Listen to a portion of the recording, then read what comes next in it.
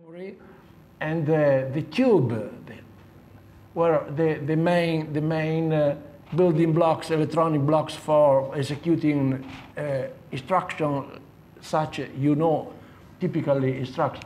This is so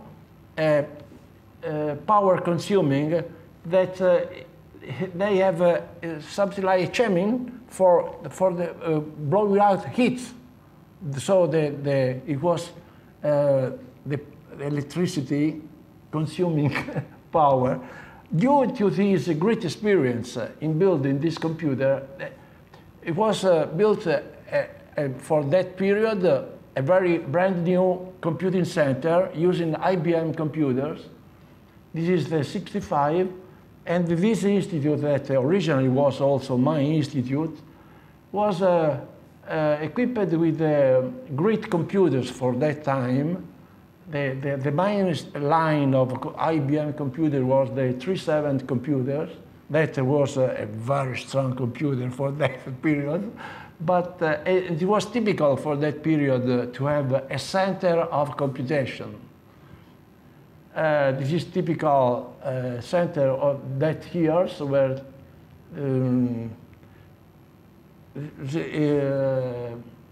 and this is the Tau 2, the terminal audio that I'm going to explain what this is the main reason.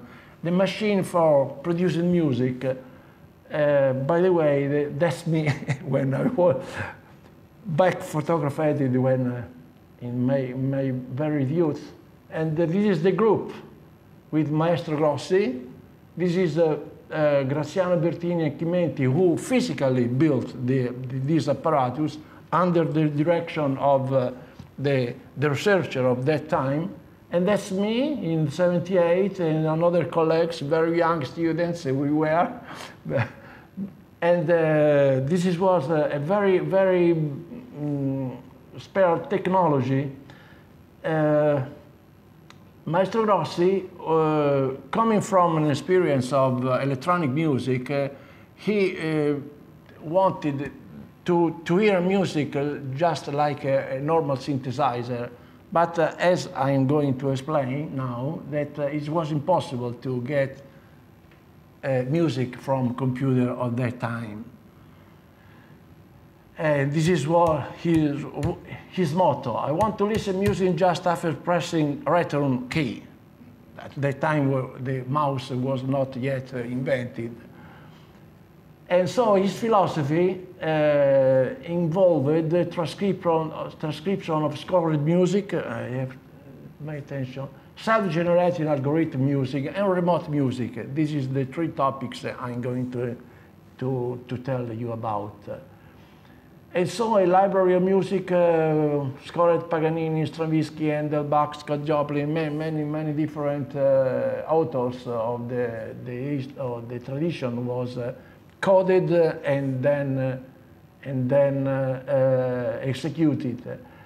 But this is digital versus analog in the sense of going back in the years, going back in the history. We are now used to use digital electronics, the digital approach in making music, but the only way to follow at that time was analog. You know what this means. I have not to explain to you what this means. But if we go back to the 60s and 70s years, we have to realize that the power of computer was very, very, very low in respect to also with a small laptop. You have to think that the typical characteristics of that period was 1 to 5 megahertz of clock, RAM memory up to 1 megabyte, the big large computer, and the mass storage of not more than 20, 60 megabytes of the big reels of tapes was the typical power you have using big computer was this.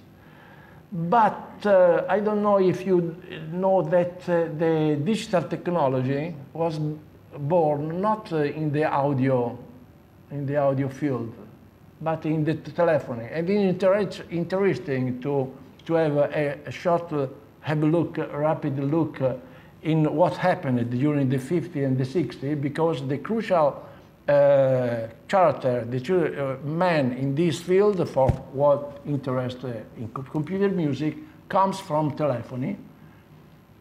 You know that for a small town, for making contact, people was the patchboard managed by girls that was plugging in, please put in contact with the other person, blah, blah, blah. You have seen in many films something like that. But when the network of telephone was more and more growing up, what is called the automatic selection was built using electromechanic devices. But when the population of telephone was growing up to millions, also the electronic mechanics was not more feasible, usable. So how computer address memory was a good suggestion for making a selection of many different users of telephone. So it was mandatory that a conversion from analog to digital, because it is easy to understand how to select a memory cell in the computer, but then you have to send a transformation of analog signal into digital. Who was busy in that moment at Bell Telephone in US was Max Matthews, a young engineer who had the task of put a solution to making analog telephone to digital telephone. But just because he was also a musician, he was thinking, why not use a computer to synthesize music? So in this well-known chain, he dropped the first part and using a computer like a synthesizer. And for the first time, during the 60s years, Max Matthews wrote a program, a series of programs called Music 1, Music 2, Music 4, up to Music 5, having in mind that building a software synthesizer had a number of advantages. I have illustrated here. And this, but in that moment, just because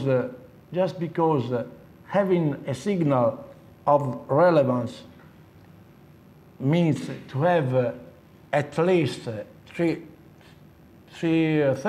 kilohertz of sampling rate, and just because the power of that moment was around about 1 megahertz of clock, for computing a sample after the previous sample was emitted by digital to analog converter, you have only 32 microseconds, and this was not enough for synthesize a signal of musical meaning just to justify the substitution of an analog synthesizer to a computer synthesizer.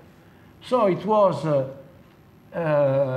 chosen the strategy of no real-time music. The no real-time music was the offline music, and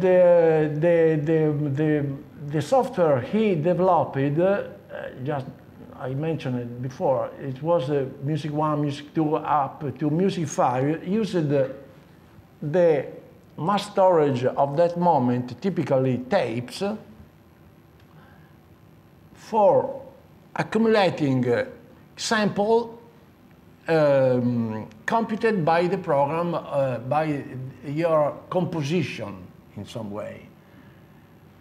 This is well described. This is a classical book where many people during the 60s and the 70s studied the computer music. You can download from the web. It is free now. And in this book, Max Nettius explained this is, I think, this is the central philosophy of working of that the Music 5 program. Numbers stored in the computer memory are successively transferred to a digital converter, digital to analog converter. But the key word is successively, because each sample was stored on the real tape, and then rewinded, and the tape was read digitally speaking and converted in audio signal. But no real-time music. This is a typical Music 5 composition, and you can recognize that C-sound, I think you know C-sound, what it is, comes from Music 5. You can recognize that the logic, the typical configuration of C-sound composition is the orchestra and the score parts, where the instrument is defined using lines that describe oscillator, envelope shaper, filter, noise generator, and so on. And this is the typical page on that book that describes an instrument graphically and then textually. Have you used the C-sound, I suppose, no? So you know what we are speaking about. Music 5 was developed in Fortran language. Fortran language is the correspondent of C language of our days. In that moment, the Fortran language was the only scientific programming language of that moment, because very simple, but very, very powerful in describing the typical operation of programming. So, but once again, we have to have a look at the characteristic of the magnetic tapes of that moment. You have to think that magnetic tape it is a very, very sophisticated machine in that moment.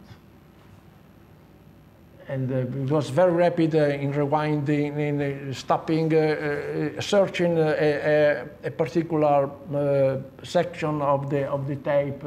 But it is the typical characteristic. So in a tape like that, it was a reel of that dimension about, no more than from 4 to 12 minutes of music were possible to store as a result of the computation. In any case, 12 minutes with up to the density of 6,000 bytes per inch. So the question was, how long to wait? Because you wrote the program, no? The Music 5 composition, the same to say now C-sound composition, how to wait? It depends at that time. It depends from the number of instruments you have defined in your composition, the complexity of each instrument, and the length of the score, the composition. So in short cases, have a coffee break and then come back. But in a more complicated, more sophisticated composition, go to lunch and come after lunch. And if you have a very big composition for many instruments lasting 10, 15, go to sleep and come tomorrow morning. So this is a very big problem, but the fascination of having a software synthesize a software system for composing music was very, very fascinating for that moment, because the advantages, you know, if you are using a synthesizer, a classical Moog synthesizer, very, very difficult when you have set up a patch to reproduce the exact combination of plugins and the knobs that define the frequency, the filter cutoff frequency, and so on. It is very, very difficult to reproduce the same situation you have produced one day or 1 week or 1 month before. So to have a program that when you have set up the different parameters, you have tomorrow the computers give you the same result as yesterday. So it was very fascinating to also to have many, many different of synthesis algorithms, because after with the experience of Max Matthews, the very novelty was to the possibility to have the possibility to experiment a new way of producing different timbres, because with analog synthesizer, you know that no more the square waves and the filtering, noise in filtering, you have nothing more. So with the Music 5, a new season was started, the season of researching new way of producing new timbres.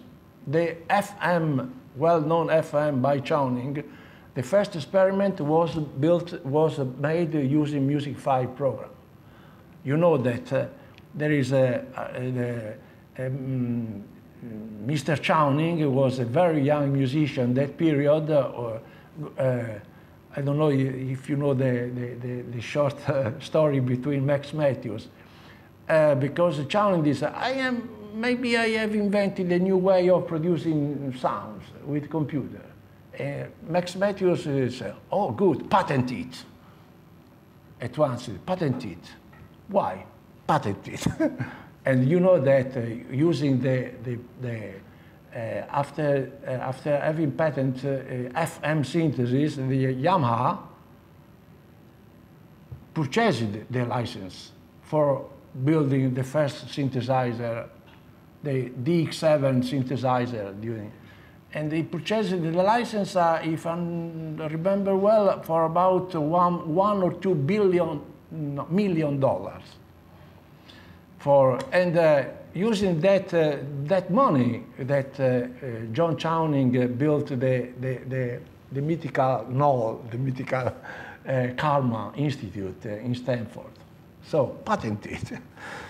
And the first experiment was made using offline synthesis. I don't know if you know this news about. And in the film Space Odyssey, the crucial sequence in the film when HAL, the computer, lost memory.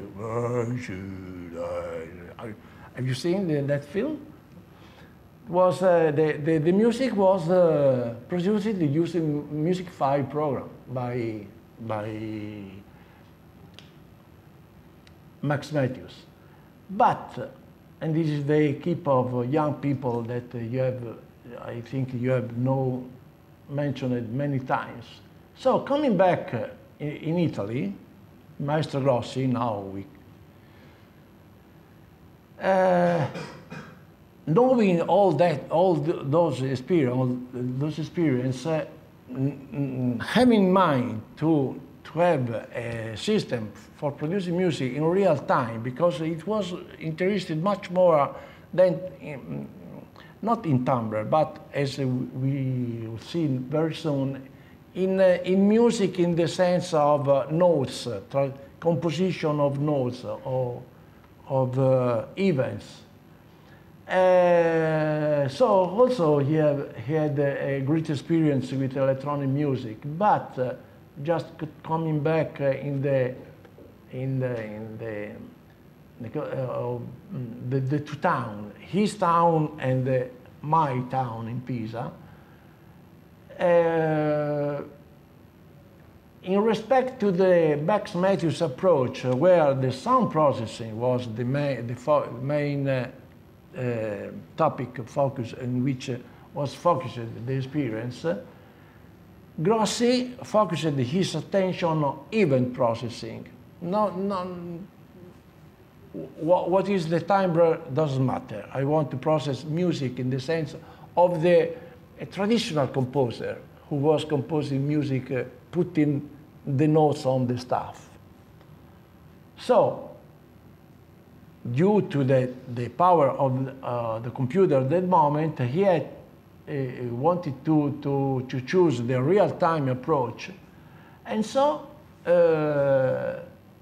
he developed, using that language I was mentioned before, Fortran language, he developed a program, called it like that, digital computer music program, where the three basic feature was the transcription of scored music with simple transcription, frequency and duration, frequency and duration, frequency and duration.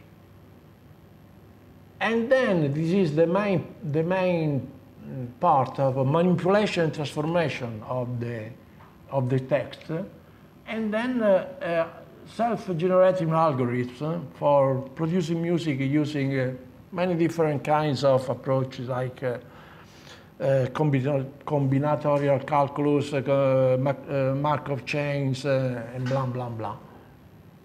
So the main thing was a manipulation of sequence of couples of information, frequency and duration, no more than that.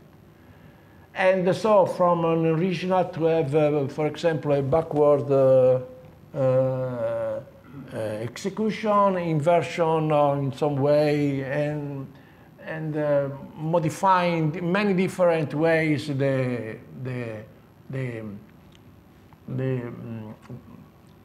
array where the notes were coded, stretching, shrinking, and completely in different ways. Or to write down a program that with obeying to a create command with many different parameters, it was possible to generating blocks of information with random between some limitation, a range where to limit. This is a typical, this is a part of the original program that performed this. This is the original written by Maestro Grossi in that moment, using the. And this is the it was the typical commands with using which to have transformation in different ways, a coded score. So the first approach during the end of 60, first years of 70, was to use a single voice with a square wave in real time this time, using the bit 0 of a register of a big computer that was of the cost of $1 billion at that time, only a bit switching from 0, 1 and computing the time between one switch to the other. This was the main routine for producing music. And then with the delay in a cycle, you can get different, just like in the gadget of Christmas, when something like that. A big computer, $1 million of that time. In any case, using a very, very sophisticated program. He also produced this disc of, it was the end of 60 or no, or 71, 72, I don't remember. And it is the sound of computer, and you can, this is a 2 minutes now example, where you you can realize how the transformation of music by the program. Square waves.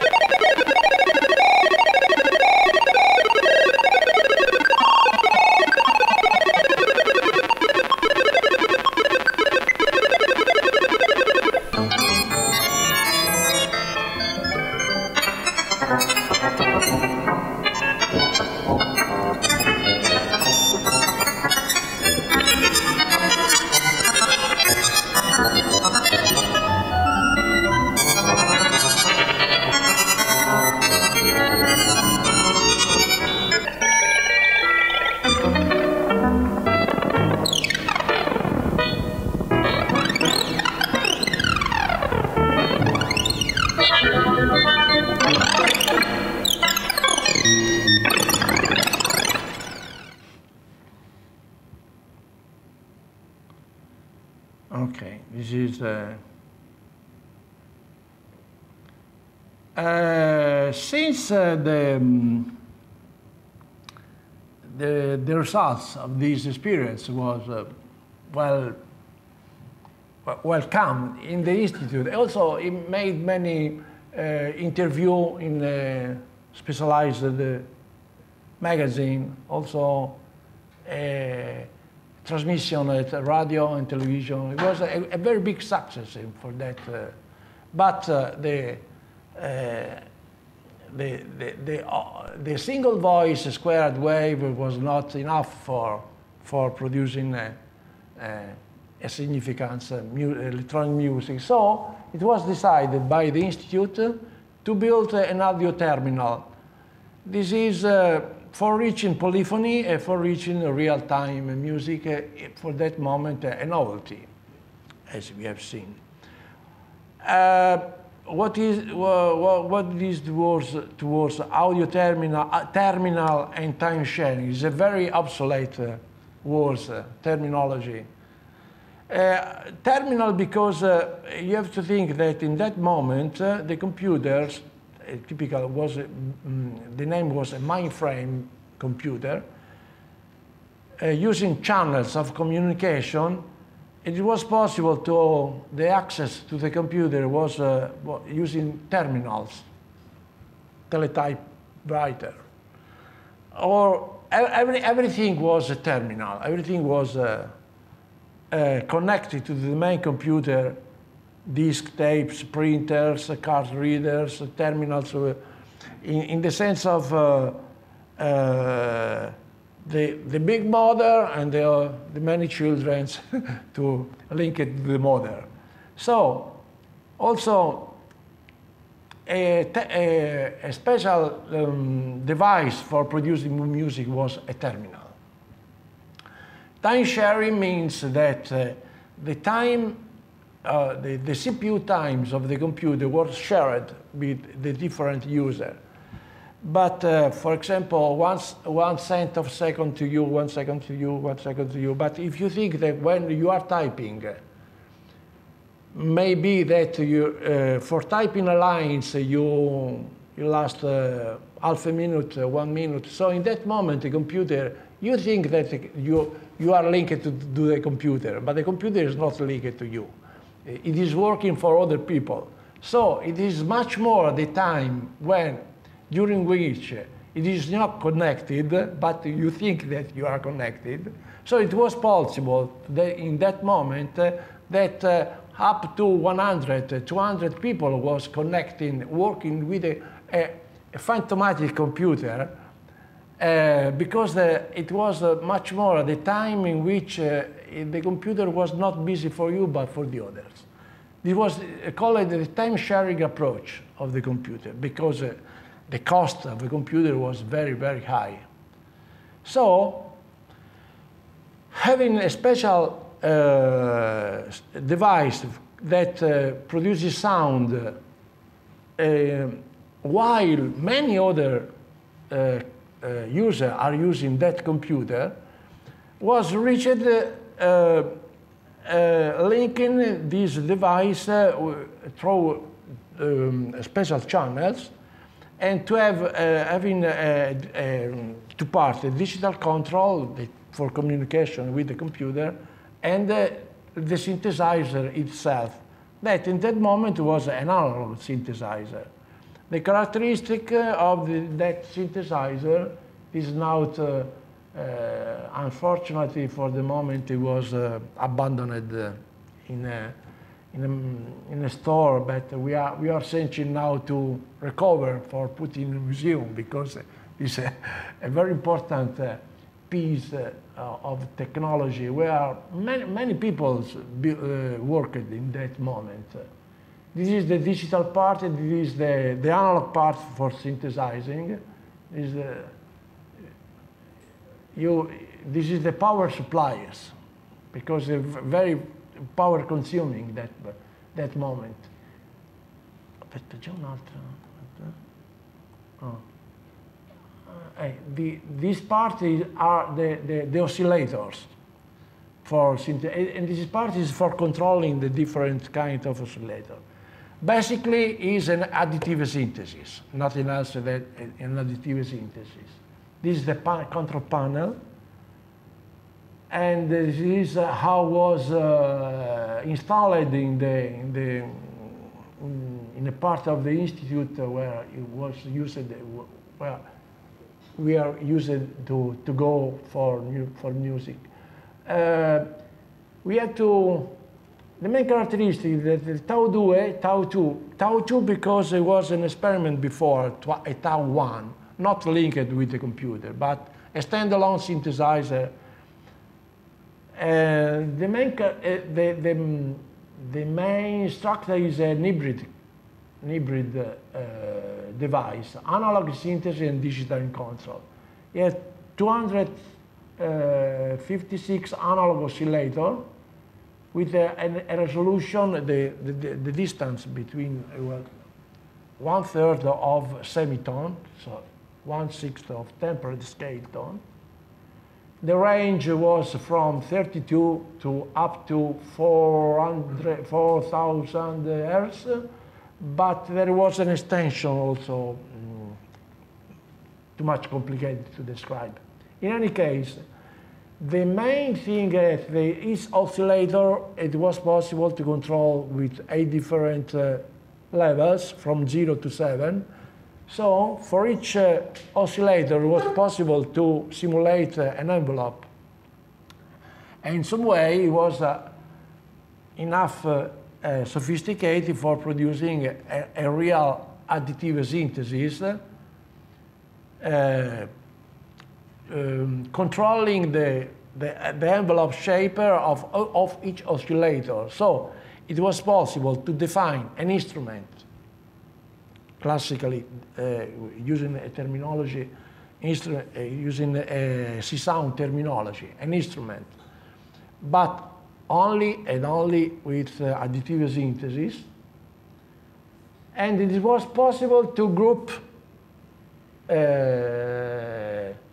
a configuration of oscillator to define an instrument, and 12, at the same time, 12 instruments. So, but the array of 256 oscillator was defined for the whole 12 voices.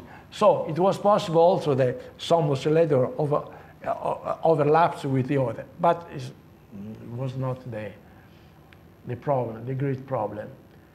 The update time was 1/10 of seconds for the configuration, so it was the envelope shaper was working enough well. So from the original digital computer music program that worked with a single voice of the square wave or the big computer, the Taumus program was developed with the same philosophy, but now using timbre control and polyphony. This is the typical configuration. From a score, you put notes in the computer, and then they are translated in a stream of coding frequency duration, and then it was possible to modify and in different ways the coded program. Just to have an information, this is a ante litteram MIDI because the information from the computer was coded in some way and transmitted to the Tau2, where the different information of each oscillator were sent to the digital part of communication and translated in the real control of the other array of oscillators. And this was working with the speed of 100 times per second, so it was possible to have control enough for what concerns timbre. This was some writing of Maestro when he was noting, because he was living in Florence, but every morning was by train coming in Pisa, 1 hour of time. And during the trip, he was putting, also correcting programs, inventing programs. It's typical. Another activity was to invent what is telematics music.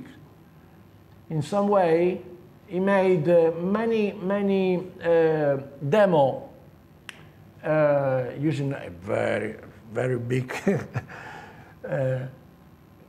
implication of people, and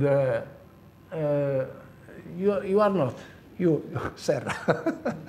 It's a mountain called Serra, just behind Pisa. I have noticed now. This is a very big mountains where the antennas of broadcasting television, there are a complete wood of antennas. And down in Pisa, where the RAI was the, come si chiama? The Broadcasting National of Italy. At that moment, only RAI was existing. So the technician of RAI comes in Pisa with a paraboloid antenna, transmitting the audio signal from the institute, and then, I don't know how, technician of RAI in another town, for example, Rome, Naples, Milan, captured the signal, and the audio signal was put for example, in a building like that, for getting sounds. And using a typical modem of that moment, it was possible to communicate with a central computer. So a very complicated approach. But in any case, it was working. So it was possible to have demo and concert offline completely. Not offline, in another location that was not Pisa. And he was claiming every time he was doing this this demo, in the next future, music will be transferred on the network. It was a very visionary idea for that moment. Just once again, I want to listen, and now I give a very short example of music produced by Taudue, and that this evening in the concert were much longer, using all the disc, that a copy of the disc you have also.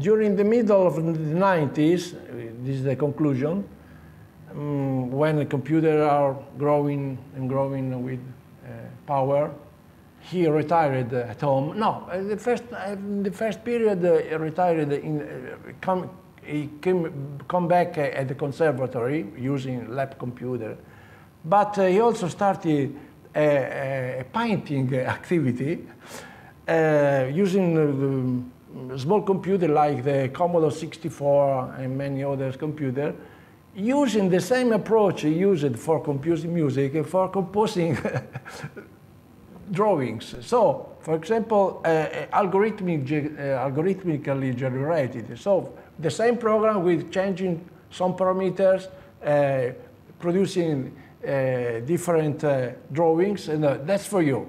That's for you. No. The same but different. That's for you. Homage from Maestro Grossi. And producing many different kinds of program using basic language, so I think this is a conclusion for his artistic activity, from a musician, and the last part as a cybernetic painter, something like that. Once again, the historical photograph, and after that,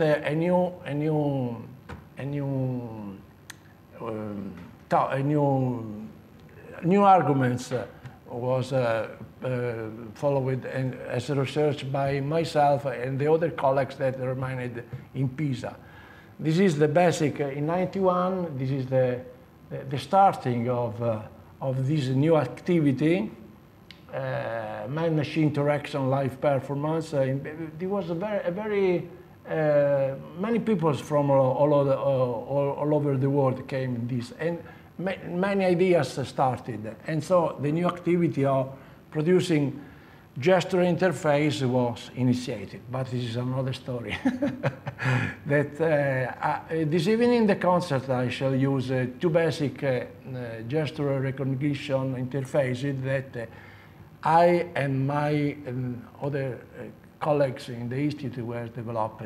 Basically, very shortly, half a minute, using the infrared beams and real-time image processing. This is a tablet where the infrared beams can recognize. It's much more complicated now that I shall use this evening. Many beams it is possible to detect the height and the rotation of the hands. And the other one is the possibility of recognizing the position of the hands in the space and also to have the dimension of the frame. So it is possible also to have the angulation of the hand. So it's possible to give with your spare hands to give many information, to detect many information. The webcam of the computer is used, so it's very, also from setting up is very quick to set it up. The program make parts of the recognition activity, so everything is integrated in the program for controlling the synthesized music. This is the typical situation I shall use it this evening. I think that's all. Okay, thank you very much.